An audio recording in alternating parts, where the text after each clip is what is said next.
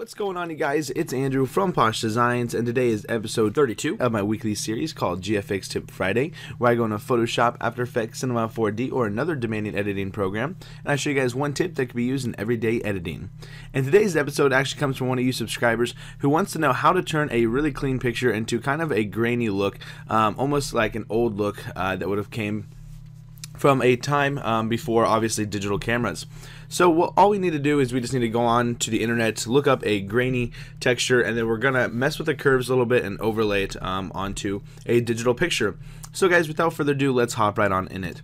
So what I did is I just went on the internet and I found a grainy texture that looks somewhat like this.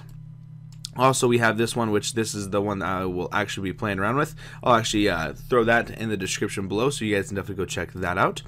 But let's just drag this on into Photoshop and hold down Shift to maintain aspect ratio, and we're just going to reach the corners with this like so, and just hit enter. And all you have to do is just go to normal, go to overlay, and now that's going to overlay it onto your photo.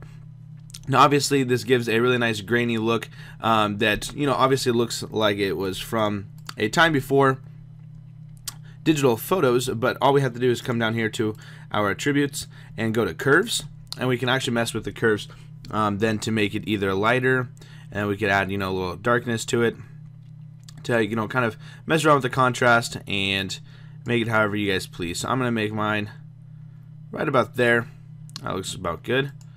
And then now you guys have a kind of grainy look. So it's actually really simple, guys. Not a really hard thing to recreate, but definitely finding a nice grainy texture is going to be kind of a really hit and miss. So play around with grainy textures, kind of play around with concrete textures as well. Concrete textures add a really nice, cool effect to photos. So you guys can do that exact same way, just use a concrete texture.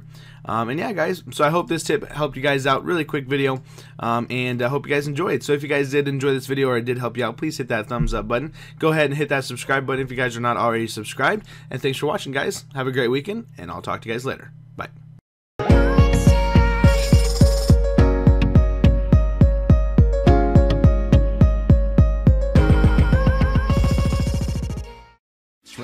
My thoughts keep telling me to get me home, but my balls keep telling me to let me just let me That clock keeps ticking like a metronome, and my thoughts keep telling me to get me home, but my balls keep telling me to let me just let me That clock keeps ticking like a metronome, and my thoughts keep telling me to get me home, but my balls keep telling me to let me Fuck all that shit, just let me go. Owers and tastemakers make us no chaser. Gets the blood flowing like a fucking pacemaker. Cut the middleman.